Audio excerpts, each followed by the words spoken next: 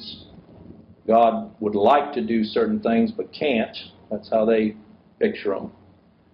And they have a defeated Savior because they say Christ laid down His life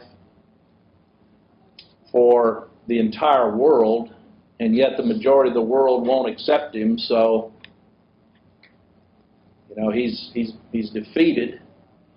And then they have a frustrated spirit because men are rebels, so the Spirit is going around trying, what they say, trying to get men to believe on Christ, and yet they won't. Can you imagine if that were actually the case? What kind of God would that be?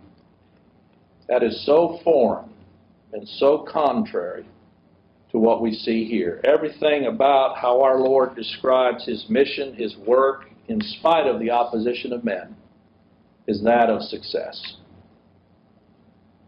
And that's why any of us in this room or hearing me that are the Lord's know Him. We were found of the Lord who sought Him not. There's not a person here that could say they know the Lord and that you set out to know Him.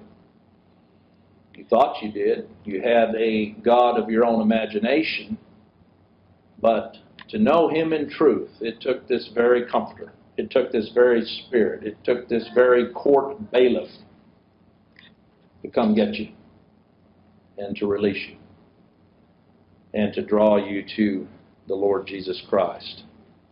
Such is His work to do. And again, He was promised that He might not complete the work of Christ. Christ's work was complete. When He said it is finished, it is finished. The judgment's over.